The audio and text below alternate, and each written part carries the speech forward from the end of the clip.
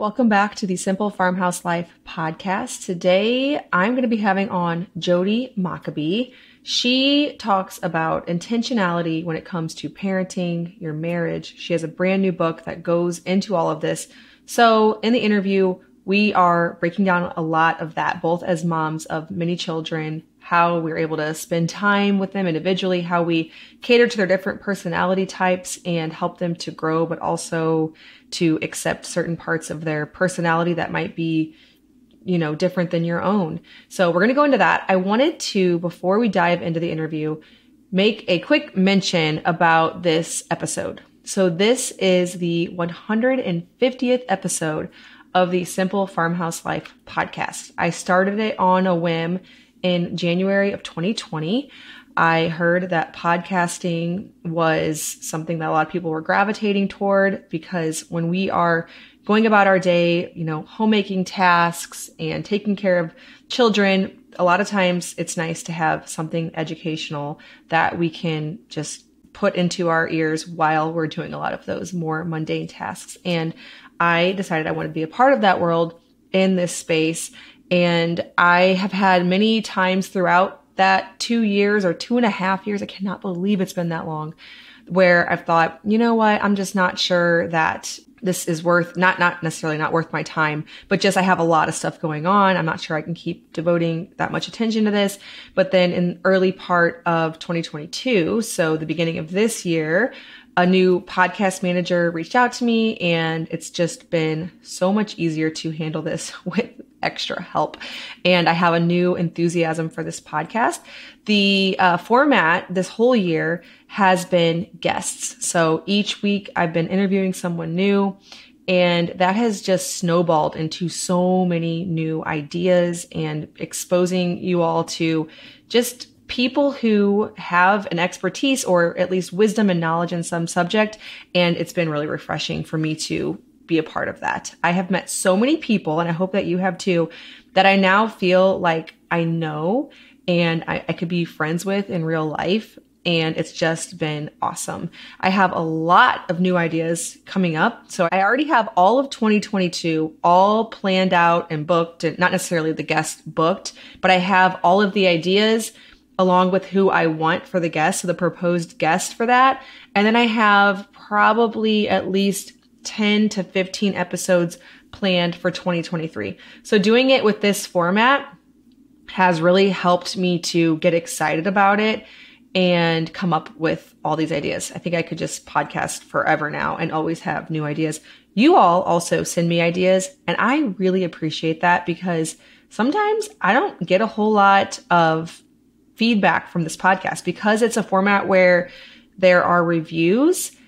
There aren't a lot of interaction. So I don't have comments. I don't have DMs. I don't even have a Simple Farmhouse Life podcast Instagram. So in a lot of ways, I know you're watching and listening to this because I see my metrics and I see that, there are people who are definitely listening to every episode, thousands and thousands and thousands of people. But I don't get a whole lot of feedback. So if there is an episode idea that you have, you can email me, lisa@farmhouseonboone.com. I get them. Some of you do find my email address and send me emails. And you will notice that in a lot of episodes, I do a listener question. And so I do get the ones that you send. Feel free if you have something you just want me to go in depth on for an entire hour or a guest that you'd really like to hear, go ahead and shoot me an email and let's do another 150 episodes. I don't know. That'd be like close to 3 years. So we have persisted for 2.5 years. And at this point, I am loving this podcast. I hope that you are too. If you are also, another thing that really does help this podcast to grow and of course does give some feedback is by leaving a review. So if you're listening on Apple, I know where they are on Apple. I can't say I know exactly where reviews are on the other platforms, but I'm sure there's some really easy way that you can find where the reviews are, hit a 5-star review, obviously, hopefully a 5-star review, and leave any feedback or any encouragement for this podcast. Thank you so much for all of you who have been listening for the last 2.5 years. I keep feeling like I must be getting that wrong, but I know that's what it was because it was before 2020 craziness, I, with bright-eyed optimism, started a podcast, and a lot of things have been, crazy through that time. But I've loved connecting with you in this format that is so different from YouTube and my blog and my Instagram. And I really hope and pray that you're enjoying it. And it really does seem that you are. All right, well, let's dive into the interview without further ado with Jodi Mockabee. My name is Lisa, mother of 7 and creator of the blog and YouTube channel Farmhouse on Boone. Join me as I share with you my love for creating a handmade home from scratch cooking and a little mom and entrepreneur life along the way.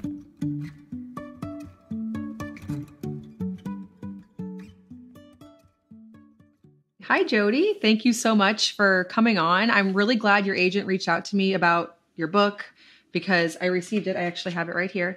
And my husband and I have both been reading it. So whenever we just leave it down on the couch and he'll pick it up and he has his spot and I have mine. So let's start with introductions. Tell us about you, your family, your new book, The Whole and Healthy Family, and why you decided to write it. Okay. Well, first, hi, Lisa. Thanks for having me. And I love that your husband is reading it too. That's kind of my hope, is that it becomes kind of this primer for families to just kind of gather some information and maybe adopt some ideas. And I don't know, I love the idea that your husband is reading it, and I hope other men and fathers read it as well. My husband and I have been married for, oh gosh, this is like a test. I think 18 years. I believe it's been 18 years. And we have 5 children ranging from ages 16 down to 10. And at the very end, we got some identical twin boys in there. So wow, we had 5 under 5 at one point. And that's kind of the heart behind this book, is writing to the mom that just is in the trenches of daily life with little ones, and just kind of urging parents to really accept the fact that it's a huge responsibility in those early years, but also recognizing how difficult it is too. And if we can kind of lay a healthy foundation holistically for our children, that really sets this solid foundation for them to kind of launch out into the world with. And so the time is not wasted spent, walking through your children with whether it's discipline or good habits or healthy eating, and all those little conversations that you have when they're so young and argumentative, although that doesn't ever really, they don't grow out of that. Probably worse. It's true. It's true. But those early years, it's not wasted, all of the work that's put in. And so that's kind of the book, is hopefully to be this encouragement that time is important, even though they're younger and sometimes harder to understand and little. It's still very important to put kind of the work and the time in to establishing a family culture that they can kind of thrive and learn in. So. Okay. Yeah. My sister and I were actually having this conversation yesterday about our really little ones. And you sometimes wonder, whenever they are a baby and 1 and 2 and 3, they're not going to actually remember any of that time of their life. And so sometimes you wonder if that's just a wash, like it doesn't really matter. And I do feel that your book goes into why it's important to establish that foundation, even whenever you are sure that what you're doing, it appears to not matter. It definitely does. So I love that heart behind it. Now, your book is divided into 3 sections: the whole mind, the whole body, and the whole spirit. Can you give us a brief overview on each of these sections? Sure. I kind of go into separate chapters within each section. The whole mind really addresses, mentally what children need to thrive kind of in an environment, how to nurture them through their mind, whether it's through understanding their personalities, whether it's through kind of establishing good communication in your household. And even on the communication chapter, it goes from, communicating over conflict, but also creating like a healthy sexual culture within the home. And I talk about nature and how profound and important it is to have nature a part of your life, because as you grow older, there's so many different places that you can go to, quote unquote, decompress, that are not healthy. And somehow, culturally we have normalized, video games and television and all of this stuff is a healthy place to decompress. And that's not necessarily the healthiest place to re-energize. And so nature kind of can play a role in that. And it starts from a very young age, kind of planting that in a child's heart to go to nature when they need to decompress or wind down or, get energy out or any of that. So that's all part of the whole mind. Also just kind of creating a simple environment in the home so that children could really focus on what's important. If there is a lot going on in the home, then it's distracting and it's difficult for everyone to thrive. But if you can kind of create a simple environment in your home, it allows you to focus on the really important things. So that's kind of the whole mind section. Whole bodies talks about food, fitness, health, and wellness. I share some of our just very basic kitchen staple natural remedies that, for us, when our kids were really young, we were on an extremely tight budget. So we couldn't even afford like colloidal silver. We had to stick to really basic kitchen staples like apple cider vinegar, that made sense financially to treat our family with ailments and different things like that. And so just kind of sharing some tips and tricks for wellness, kind of budget-friendly tips and tricks. So that's the whole bodies section. And then the whole spirit section really goes into just sharing how to have a biblically grounded family, how to serve together. I talk about chores and how we work, with responsibility and finances and different things like that, and speaking over your children and just listening to the Holy Spirit as he kind of guides you and helps you parent these children. So there's a lot covered, and hopefully there's just little things here and there that people are able to grab and make a part of their own family culture. So with you and your husband, it sounds like you have really thought through this family culture. Was that something that you talked about really early in marriage, that you prayed about, or how did this come about for you guys? I think we're both very different. First of all, my husband, Jason, is a processor. He thinks a lot. We have a joke that I'm ready, fire, and he's ready, aim, fire. And so ever since I was a child, my biggest heart's desire was to be a mom and a wife and just manage a home well. And so I think the desire of wanting to do that and do it well started with, experiencing problems with your firstborn. They're not sleeping. Why not? Mm-hmm. It starts with these little problems, and I wanted solutions. I wanted answers. Even if I couldn't have an immediate solution, I wanted to understand what the cause was of the issue. And so that's why there's a lot of scientific studies throughout the book that I used to really help support my understanding of why my child wasn't sleeping or why these behavioral issues were not being solved through discipline alone, that it actually was food that was perhaps, causing some behavioral issues.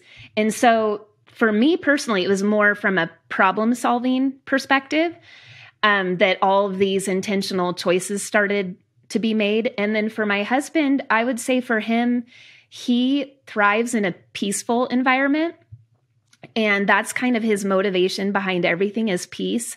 And so for him, every decision for him required thought and a process because he didn't want to add a bunch of things onto our plate at all times. And so it kind of slowed down our lifestyle in a sense to where we had to discuss these things very thoroughly. Just something as simple as signing your kid up for rec soccer would be a week-long. We are so here right now.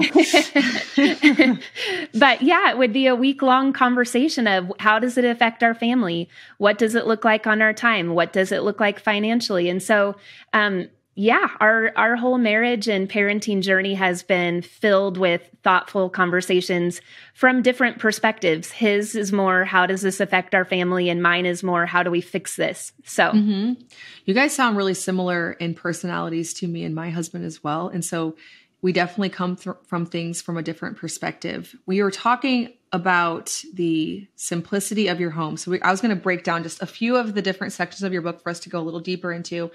And with that comes the thing you just talked about, which is activities. And this is something we're currently going through because we have 7 kids. And we started off that we weren't going to do all the activities because, whenever you have something going on every single night, there's not those evenings where you're just hanging out thinking, oh, you want to go on a drive over to such and such a place and take a walk at this park. You're always going on to the next thing. And it happens really easily that you fall into this because we had this idea that we aren't doing this. And slowly we've added enough stuff that this fall we're going to have, I think, one night a week that we don't have something going on. And that's because no kid has 12 things, but each kid has a thing. And we're starting to think, maybe we need to think about this. How is this going to affect our family culture? Because we're always going to be go, go, go. And all of a sudden now it seems like we're running into this chaos that we're really just putting on ourselves when we said we weren't. So how do you simplify your schedule? Talk a little bit about that with your 5 kids. They're all a little bit older now, so they all have their activities. How do you decide, especially if you have a lot of little kids, what makes the cut? Yeah, I think that's the biggest problem that's kind of plaguing our current culture right now is we want to cater to our children's gifts and weaknesses. And well, we don't want to cater to their weaknesses. We want to stretch them there, but we want to cater to their gifts and their interests. And if you have 7 children with different interests, that's going to change your family dynamic very quickly. And so for us with sports, we are an active family. We love competing. We love sports. We had to really simplify it down to one sport so that we were all together for all of that. And so we eliminated, different kids had different interests in golf and baseball and all these different things. And we did try it originally. And it was like what you're facing right now, where we were gone almost every evening and we felt stretched thin and we couldn't focus on what was most important to us, which was our family. Right. We were not home for dinner together. We didn't get to laugh together. And even though you feel like you're doing it for your children, you're sitting on a bench watching them. You're not necessarily spending time with them. And so we took a few years off of organized sports and just to refocus and figure out, okay, how do we meet this athletic need in our family? How do we meet these desires and needs without it stretching our family super thin? And so what ended up happening is a friend suggested skiing to us. And I know it's an expensive sport, but what we were able to do is get hand-me-downs from friends, and I traded my photography for ski passes at the local resort. And here we discovered this sport that all 7 of us could do together. And we would sit on the lift together and we would recite our poetry from school and memory verses, and we would do math facts on the lifts. And it ended up just being this really special family sport that we all discovered together that kind of scratched that athletic itch, and we're outside together, which was just wonderful. And it's seasonal. That being said, you're not locked in year round either. Yes, exactly. It's seasonal. It was a really wonderful experience for us, and we haven't given that up. That's something that for a few of my children is planted really deep in their hearts to where now they'll save up their money and buy passes and drive to a larger resort that we wouldn't be able to afford, but they pay for it. And it's fun to kind of see them stretch out and exercise their independence there. But the sports thing still is an issue in our family. We decided to stick with soccer. So all 5 of the children played the same sport. We decided to switch over to a club so that we can control the evenings that they played. So they all played on the same evenings. Okay. So we were only... Oh, I could do that. Yeah. We were only busy on Tuesdays and Thursdays. And so any of the games as well, because it was the same club, was at the same location. So we were basically tunnel vision on the sport aspect.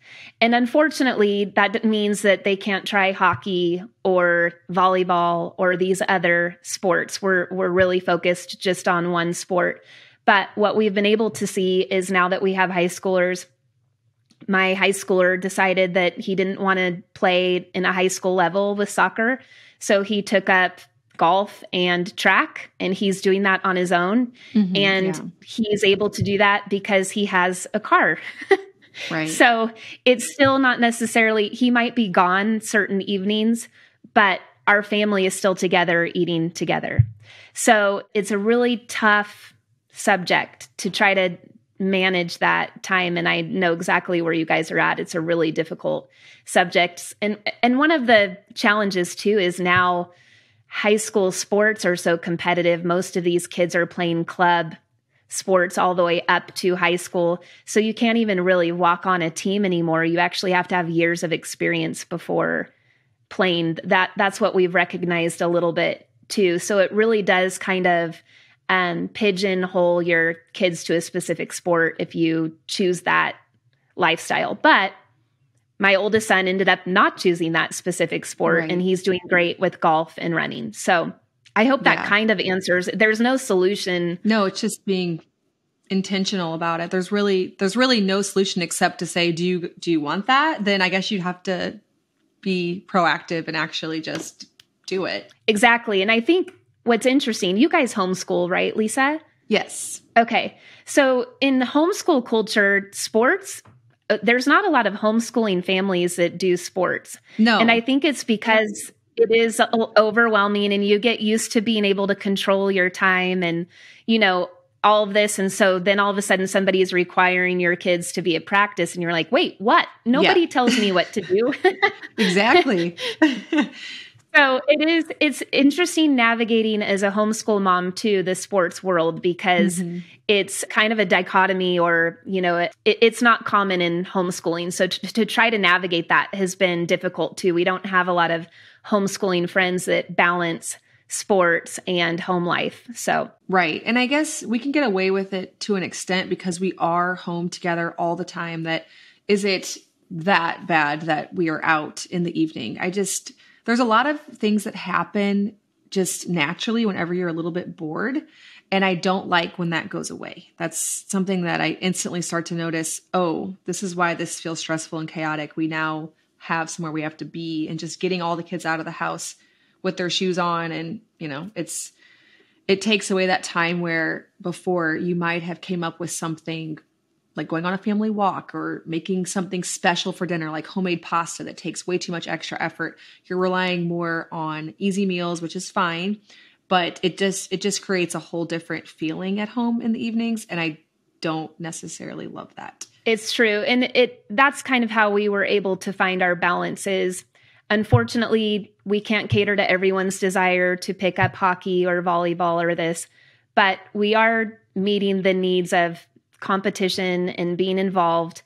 It's just under very strict parameters so that we can have slow dinners on the other evenings. But 5 nights a week is a lot, and that's taxing, so, and you're in it. And we've had those years before. So we ended up quitting it all, taking a few years off.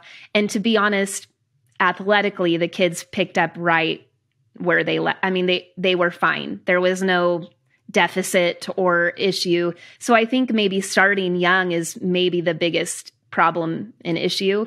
And then as you look at their developmental needs as they get older, especially I've seen in my boys, they have this desire to compete. They have the extra testosterone. They need to be out there pushing limits. And so that's when we finally said, okay, we'll jump back into this world, but we're going to do it on very strict terms. Yeah. And then for us, 2 of the nights of the week, actually, it's really only, well, I guess it's 3 nights a week that we have sports because a lot of the kids do double up with what they have. But then we even have 2 nights of the week where we do church stuff. And I don't want to take that out. And so that's where we end up having something going on every night. When I look at the calendar, I'm like, we literally have this 1 night a week that nothing's going on. And, you're even choosing between good things a lot of times. And that's what makes it even trickier. It's true. And for us, so Tuesdays and Thursdays are typically our soccer nights. And Wednesday night would be a church night. And we actually chose to stop doing church on Wednesday nights because we wanted to maintain that family dinner. Yeah. And so, like you said, you're battling between, but community with church is good. And I mentioned this in my book, I see our family as a church. I see our family as the body.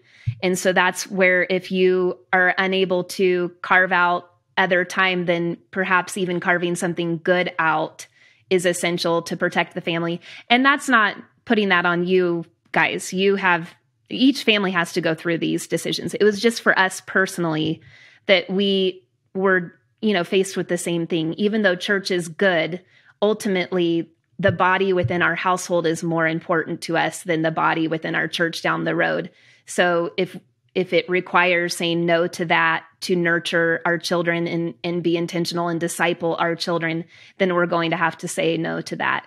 So, and that's seasonal. Yeah. It may pick up another time, but for now we felt the weight of the schedule. And that was one thing that we could carve out that we wanted to, just to protect those family meals at night. So, yeah. Yep. It's tricky for sure. Definitely not a cut and dry answer.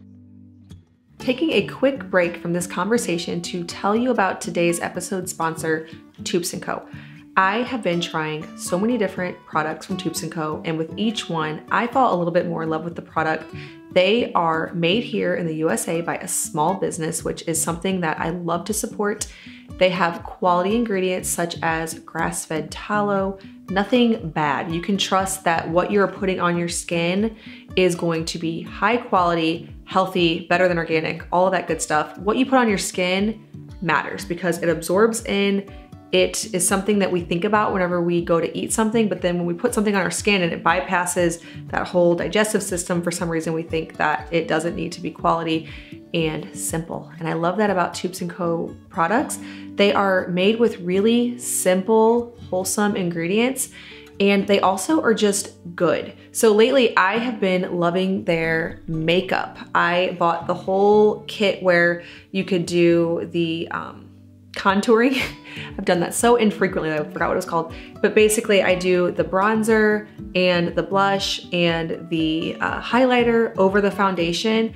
And it's giving my face just this, I don't know, I'm really enjoying the dimension because I'm used to just doing like foundation and powder, and I'm loving the products for this. They are not only great organic quality ingredients, but they also are just good products. If you are looking for high quality skincare ingredients and makeup, visit the website tubesandco.com and use the code farmhouse to get 10% off your order. Again, that's tubesandco.com. Use the code farmhouse. Now, in your book, one of the sections was awareness. And this one I really liked because this is definitely me and my sister's favorite topic of all, is talking about kids and their individual personalities, their gifts. We have, between the two of us, 12, almost 13 kids. She's due this week with my nephew or niece.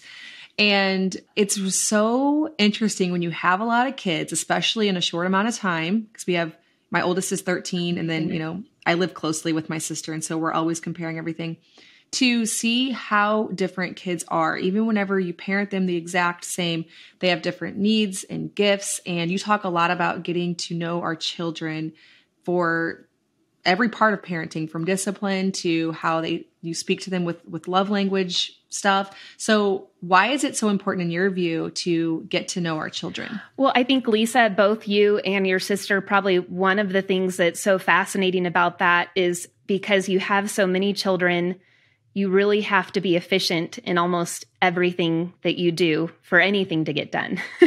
And that even means parenting. And so for me, I feel like I don't want to have a one size fits all and be shooting in the dark all the time and have whatever acts that I'm trying to do to show my children that I love them or support them. If they're not hearing that, if they're not taking it in, then it's completely inefficient and it's kind of useless motion, if you will. And so understanding each child, it does take time. It takes becoming a student of your child, really watching how they react to things. One of the habits that I got into pretty early is after you end up disciplining a child or working through a rough situation, contemplating what could have gone different. Why did the child respond this way? Or how did that happen? And just kind of analyzing all of these little situations, it helps paint a picture of who your child is, how they respond to certain things. I have 5 kids, and some of them are very quick to respond, and others need very long explanations. And especially I have my oldest son, he's a little bit on the spectrum, so he has some special needs of his own. And I had to learn the hard way that slow is fast. And I put that phrase in the book. A mentor had taught me that he needs the full picture. He needs every angle to understand why I'm requesting something from him. And it's exhausting. And in my small capacity of logic, of understanding the situation, I don't understand why he needs every angle. It's just do it. That's all I'm asking you to do. It's literally like, just put your shoes on. But he wants to know why, when, how, what's the scenario? How can I change it? And it always caused great conflict for me because I wanted somebody to just obey. I didn't want them to have to ask why or when or how or why now and, all these questions. But for him, I had to learn that's the way his brain works. Mm-hmm. He needs process. He needs to understand that. And he cannot process the request unless he has enough information for it to make sense for him. So the struggle with that too in parenting is you always fear, well, when they're out in the world on their own, how does a world accommodate to a person like that needs all the information? And the truth is, my husband is similar. Right. And he has done just fine. Yeah. So we put so much pressure on ourselves that, everything's going to translate to this disastrous adulthood. But reality is we just give them the tools that we need. But on the awareness aspect, it's just really, truly understanding the most efficient way to love your children, to teach your children, to walk alongside of them, to disciple them. And they're all so different. But as soon as you start understanding their differences, it becomes kind of a targeted approach with your parenting. Yeah. And it really helps to understand it so that way you're not always comparing certain things, like certain aspects of a child's personality will make them able to really excel in some things, but then be very behind on others just because of the way they just are.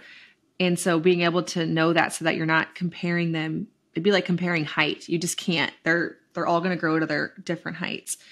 Now, in your book, there's a quote that stood out that really puts it into perspective for me. You said, we can shape their characters and help steward their hearts, but their gifts and personalities they were born with will always remain the same. And that is so true, I find, especially with a lot of kids. I notice this all the time. Why would you say it's important to help them in their weaknesses and help them to improve instead of just saying this is who they are? Because that's what I tend to fall into. And I think it's just every once in a while, it's just laziness, to be honest, to where you wonder, to what extent can I shape this person? I can't change them, but I can shape them. Mm-hmm. I don't know if you're familiar with Charlotte Mason at all, but she's kind of she's got an educational philosophy out there. And one of her phrases is something along the lines of tiny habits shape the character of man. And another one of my favorite mantras is start as you mean to go on.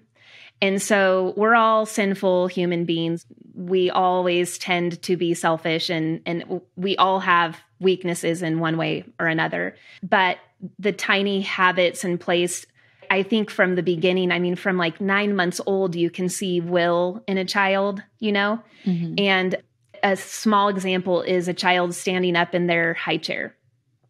And they could have a stronger will than another child. One child, you can say, sit down, please, and they'll sit down in their high chair. And another one will test you to your limits on that.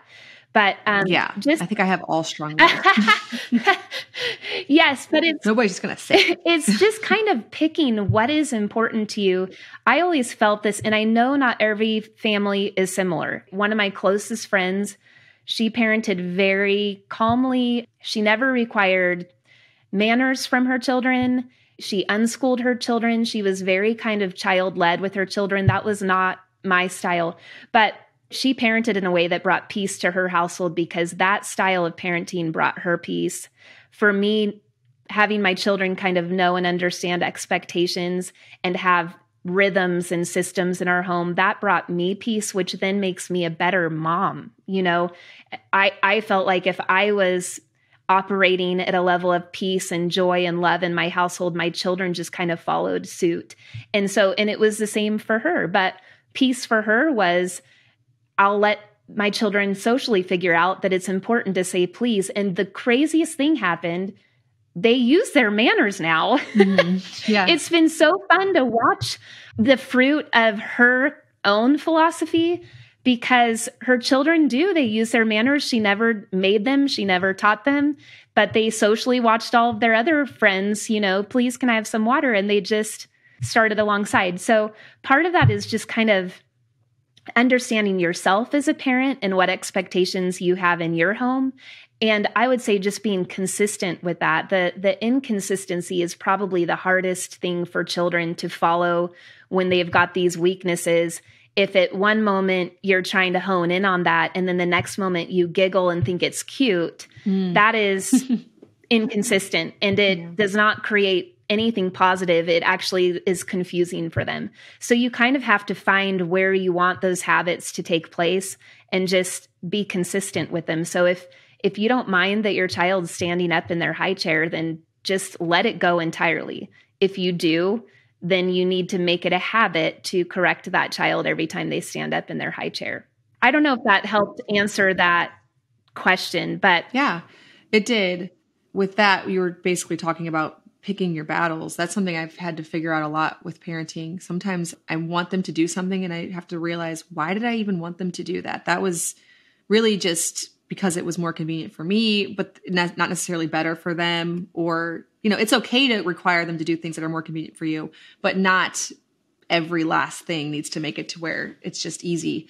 And yeah, I've definitely seen that with my own kids, just choosing which things are the one I want to stay consistent on and actually follow through with. I do have a question for you too, since you have a spread of kids, because this is just a theory. It's not in my book or anything like that, but it goes alongside of the habits and just choosing your battles and what you prefer to exercise in your home and the expectations that you have. Have you found that what you set in place for your older children, that you were kind of, super diligent about, or maybe sometimes too controlling or a little extra on the parenting side, that the younger children see that and they fall in suit, and you find yourself parenting less than you did with your older children because the younger children are benefiting from that system or those expectations in your older children? Have you noticed that at all in your household?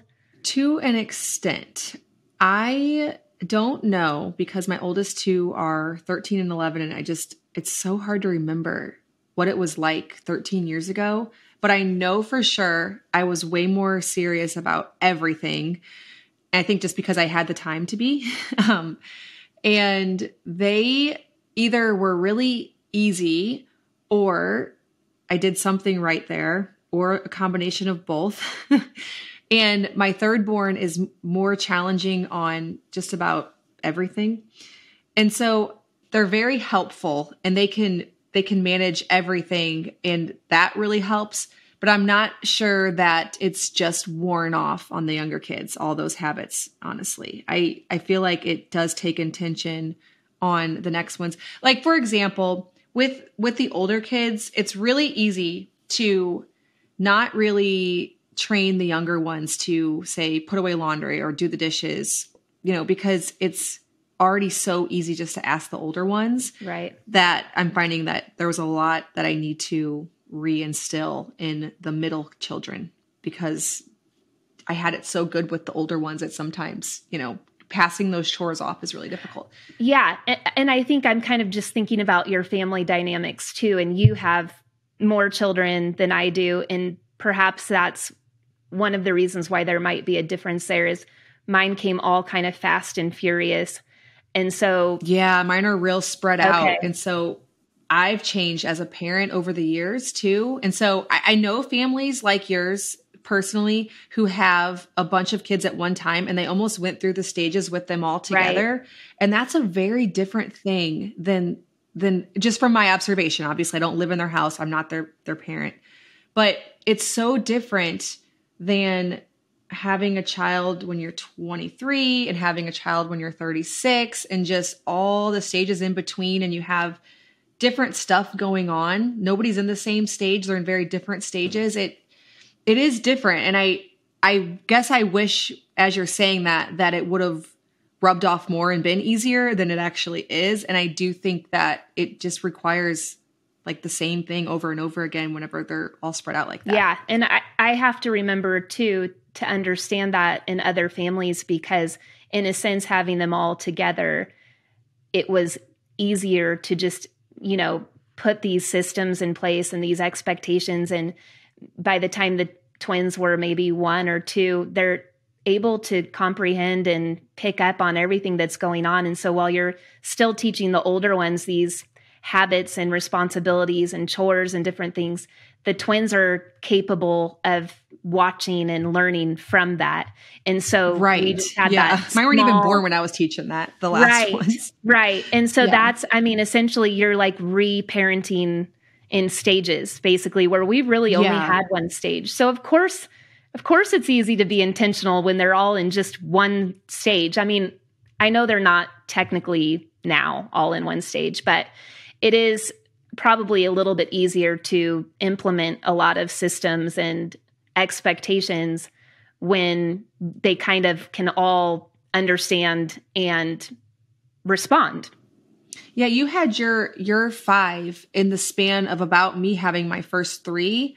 And I do group those kids together. Well, actually, I kind of do the oldest 4. I'm always like, whenever we divide up, Luke and I will do that a lot. And I hate that because I'm thinking about you and you're going to the ski resort and you guys are all doing this thing together. We don't do that because we can't take the toddler and the teenager to the same place. And so we divide them up. We'll be like, okay, you take the older 4 camping and I'll stay back with the 3 babies and the milk cow, Right. So we do that a lot. And I do group them together. And so I think I see what you're saying about it being this like punch of time, which you had so many that I wouldn't call it easier. It's just very different. Yeah. And that might be it. And I think along the lines of some of those habits, I only had to really instill once. Yeah. Because they were all conscious and aware and could understand.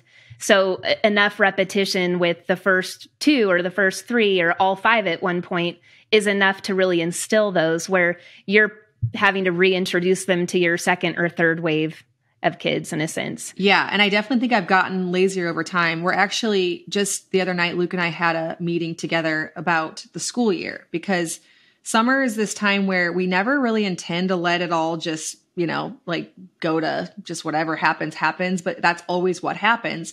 And so here we are late summer, and we're finding that, okay, we need to tighten literally everything up down to, waking them up in the morning at a certain time. These kids are doing this. And we laid it all out, how we're going to homeschool, which kids, who's taking who, what the schedule is going to look like. We ordered curriculum. We did the whole thing.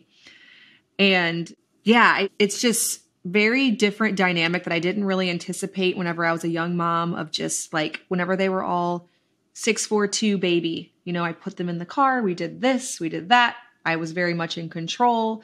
That the whole thing sort of goes away whenever there's just like this, it just goes way beyond like what you can wrangle in. You try. Yeah. And those are always, I call those like boot camp moments where, you finally feel like you can breathe a little bit and everything gets loose. And then it's like, whoops, it got too loose. And so then it's, let's tighten it all in, and everyone's in for a rude awakening, because tomorrow we're talking real business. It's actually next week. Okay.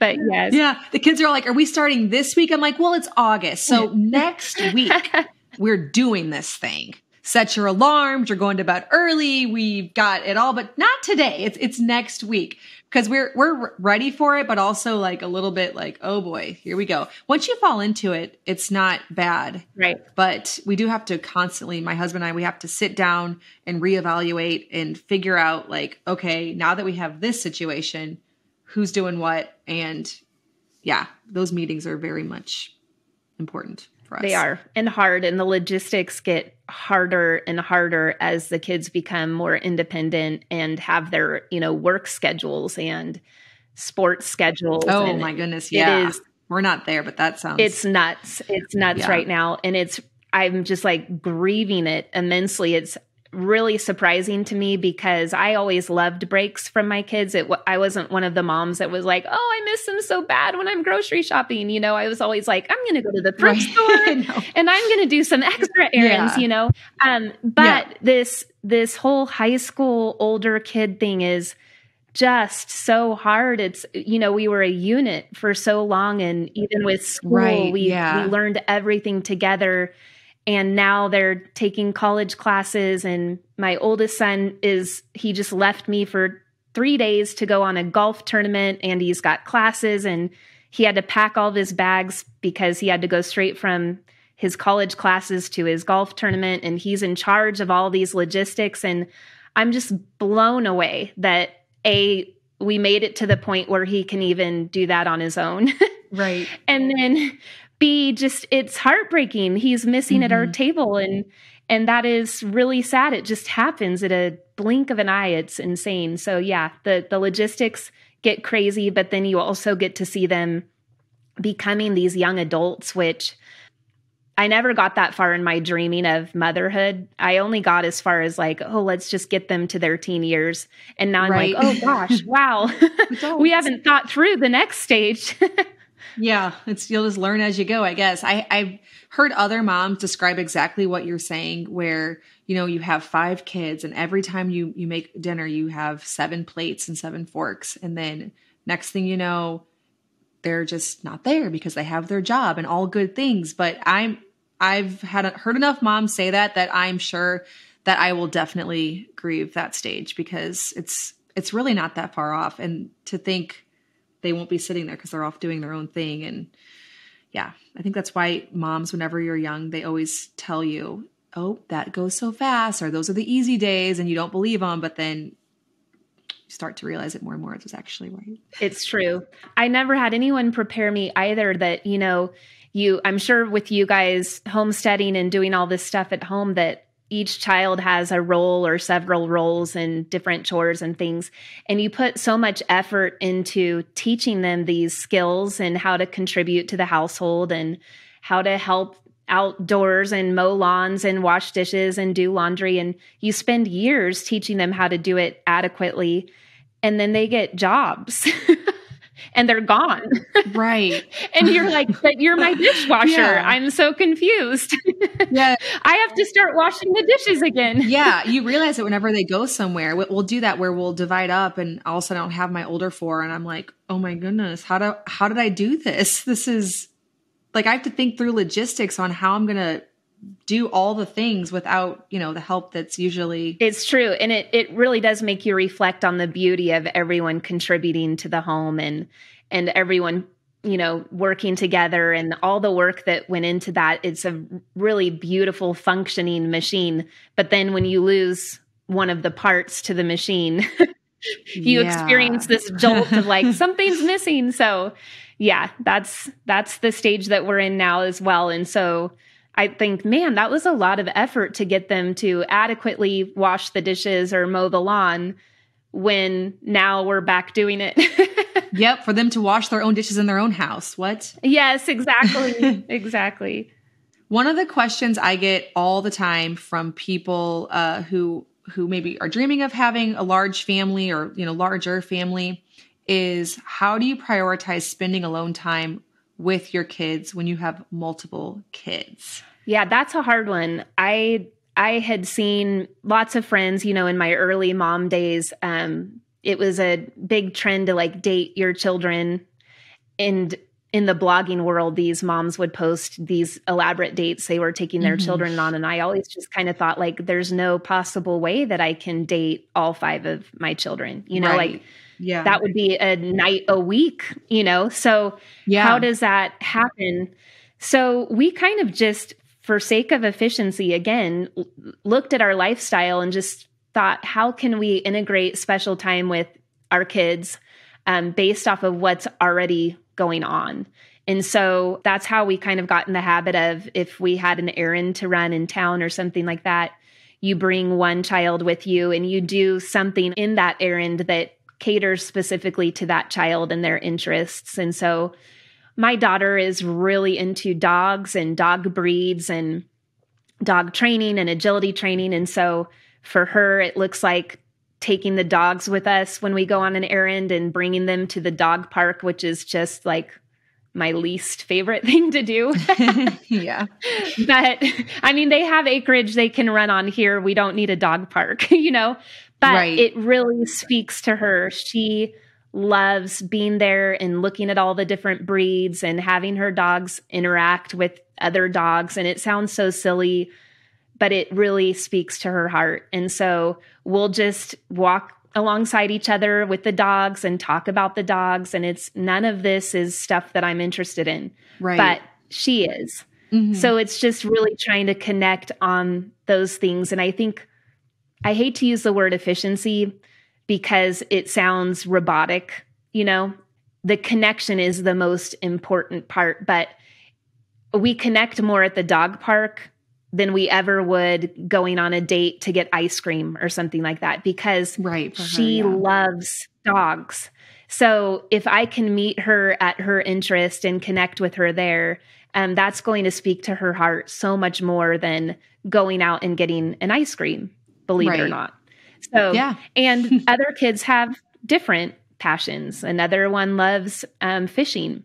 Mm-hmm. And the twins love playing any kind of sport together. If I take them to the tennis courts and play with them for a half an hour, they just love it. They thrive in that environment. They love playing with me.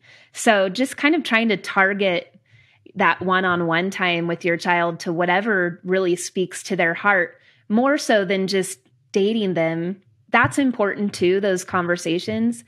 But when you have several children, you can't carve out 2 hours to go out on a date, but you can swing by the dog park for 20 minutes before you go to the hardware store or something like that. So that's just kind of what we have learned to do.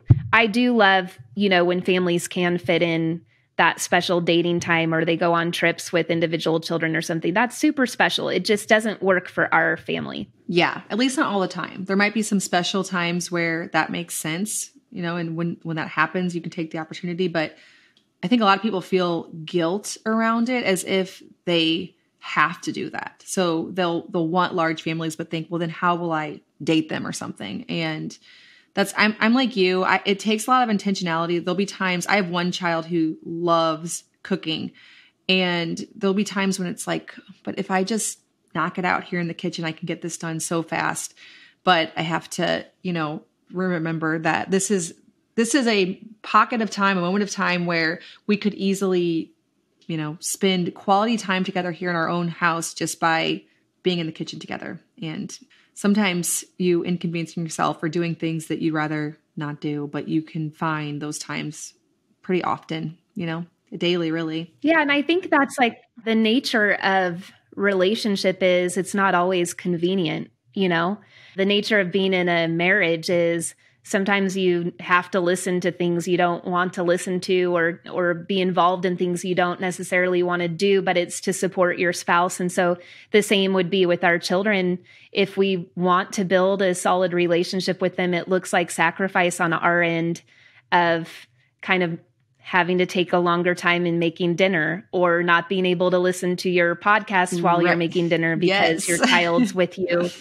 So yeah, the small inconveniences add up to really big relational, I don't know, pushes or connection there. So yeah, no, that's a lot of times what it is like, well, man, if you guys just play outside, you know, you could listen to a podcast you maybe need to catch up on, and it's way more fruitful and you feel like that connection's been made and you feel better about it if you take the time to just, you know what, this is going to take a little bit longer.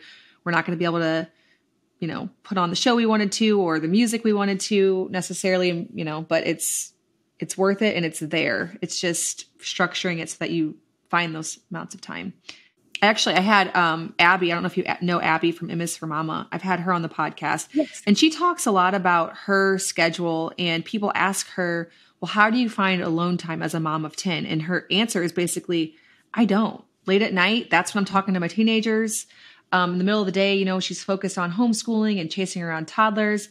And her, I guess, somewhat hard answer is just, you don't. And you don't need it either. Right. You don't necessarily have to have that. You might think you do, but you don't actually. And I mean, like looking at scripture, in Deuteronomy, it talks about, teaching your children diligently. And that looks like conversations, teaching them about God on your walks. I love that part because it just, to me, it's like, no, you're not sitting at a little cafe table setting aside time to teach or connect with them. It's while you're walking from one place to another.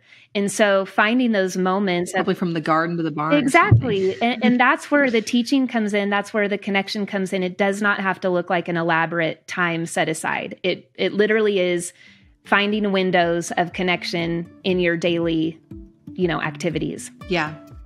Taking a break to tell you about another sponsor, that is Redmond Real Salt. In my kitchen, when I am cooking from scratch, everything from bone broth to vegetable ferments to sourdough bread, salt is something I use an awful lot of. Nothing that I cook, for the most part, comes pre-salted. And so in order to make, a salsa from the garden or a pasta sauce, I need to rely on salt. I have these quality ingredients that I've either grown or I've sourced locally or from a trusted farmer. And I want to continue the quality, not just dump anything in with the salt. And that is why I love to use Redmond Real Salt.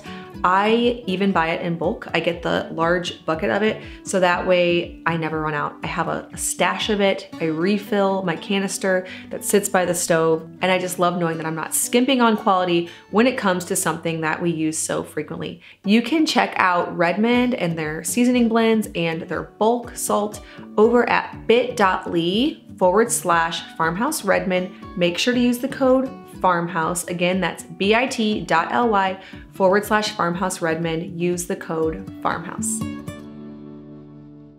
Okay, before I let you go, because we didn't touch half of this, but we could talk forever.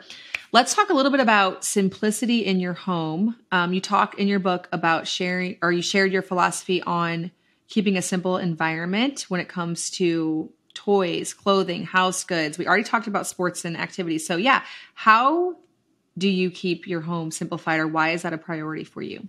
I think originally the quest for simplicity started with just having like a neurodivergent child, understanding that he was highly sensitive to any kind of sounds. The more sensory situations he was placed in, the harder it was for him to function. And so I kind of began researching autism and sensory processing disorder and what are some of the tools that you can bring into your home to help these kids, thrive and not struggle. And that's where I uncovered just some really beautiful information, even through the Waldorf philosophy. Waldorf philosophy, for those who don't know, it's a school philosophy. And there's actually schools all around the country that are Waldorf schools, but they have this philosophy of meeting the needs of the whole child. And I love how they approach that because they take into consideration sensory issues too. And I think as adults, a lot of us have sensory issues. I discovered I probably do. I definitely do. Yeah.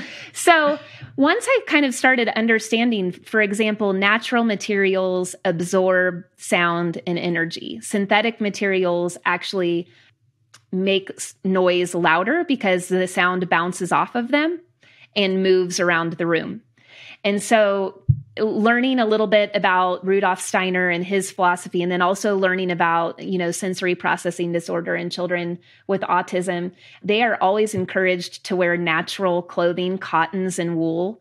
And the families are encouraged to have as much natural furniture and materials in their homes so that sound can be absorbed versus made louder. Because neurodivergent children, they hear larger sound decibels. It's everything's louder for them. Everything's brighter for them. And so trying to create this very calm and comforting environment really does kind of ground them and allow them to focus on what's important, which is just hearing instruction or being a part of the family, not having to process all this extra noise. And when I say noise, I don't just mean sound, I mean visually too. So we started really just removing things from the walls that had no purpose, removing furniture that was just there to fill a space. If it didn't have purpose, I started just taking it out of the house. We got rid of all the plastic, noisy toys. We slowly replaced through birthdays and Christmas those noisy plastic toys with wooden toys, and not even very many. We just had a basket. At one time, we only had a basket of wooden blocks and those little Schlake animals and a little wooden kitchen for my daughter. And that was all we had in the house. And the kids played nonstop with those and came up with all different ideas. And it was just a really beautiful time with having young children realizing they don't need a lot. They don't need a lot of entertainment. And you mentioned boredom earlier and how important it is to have those windows of boredom.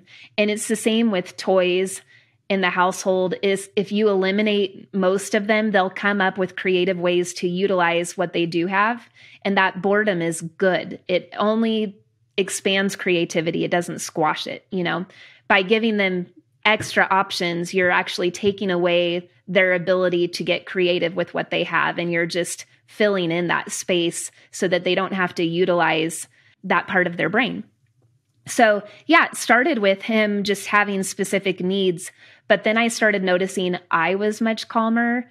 I started dressing them in neutral colors with no, brands that were loud and vibrant on their shirts or anything, to just kind of calm like the visual in our home.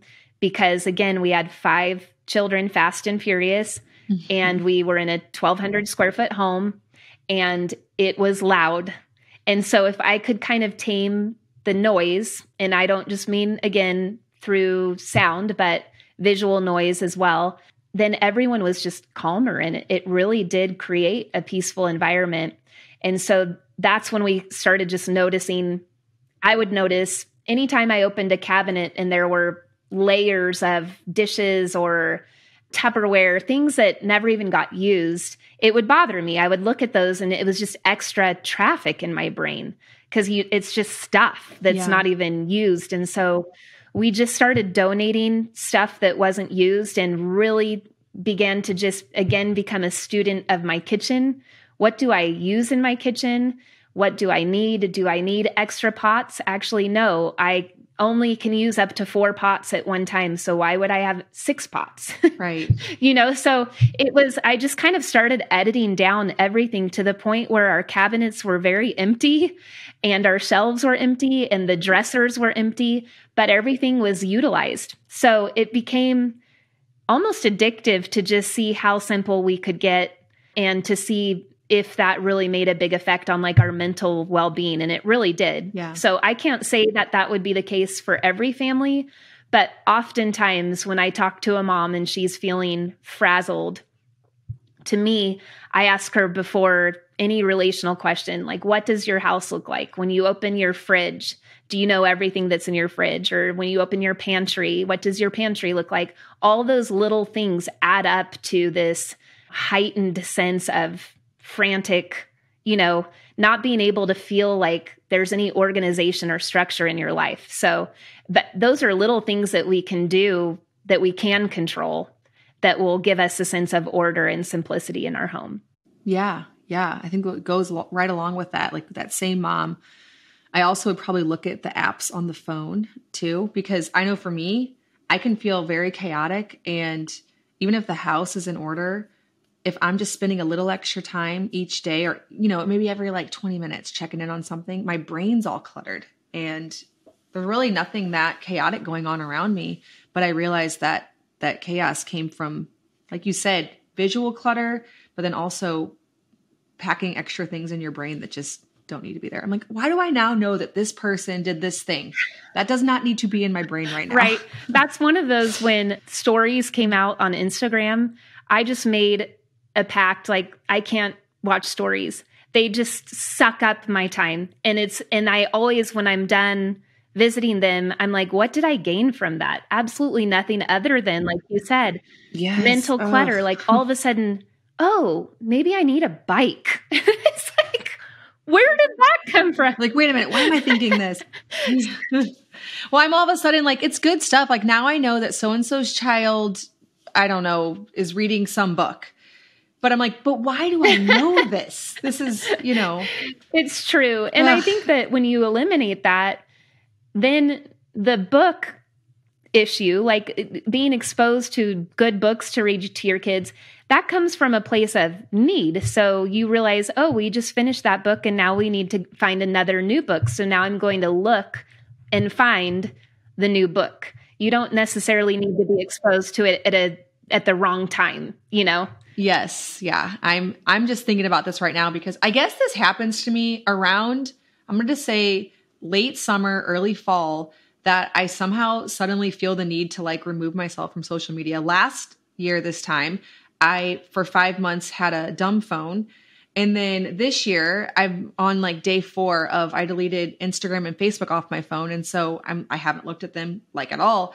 I don't know what it is about this time of year. It's probably just that we're wanting to like tighten the reins on literally everything and feeling like, okay, we got to buckle down. But oh man, I feel like that clutter is just more stressful than any other clutter. It can be, for sure. And as a young mom, I mean, I can honestly say now I have a normal phone, but as a young mom, I chose not to have a smartphone. Yeah. And even when I finally got one so I could take pictures of my kids, I didn't have a data plan. So I had to be in Wi-Fi in order to be able to look at anything. And so when we were out adventuring, which was a big part of our days, I had no access to any kind of social media or internet or anything. So I could just fully be present with my kids. And I'm so grateful for that decision. It was partly financial and partly just knowing myself that if I'm out somewhere with them and they're all playing and they don't necessarily need me, then I would probably sit and look at my phone. So that kind of prevented me from doing that. Now I have a phone and it does have a data plan and I can see the difference and it's really sad. So yes, I think that you and I could go on about simplicity and parenting for a really long time.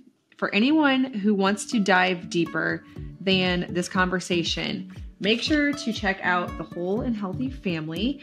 If you want to just wrap up by telling us where best to find you and find your book or anything else you want to say, that would be awesome.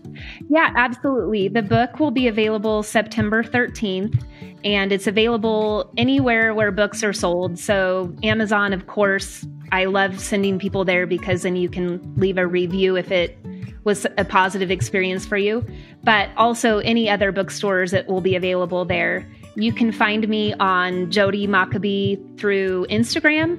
I also write creative curriculum for homeschool families, and that is all sold through my website, jodimockabee.com. So you can find me in either place. And yeah, I hope that the book encourages you all and that you're able to grab a nugget here or there that can just help bring peace and simplicity into your home. Well, thank you so much for sharing with us. Thank you so much for having me, Lisa. Right. Thanks for listening to this episode of the Simple Farmhouse Life podcast, this 150th episode. Thanks so much for listening, and I will see you in the next one.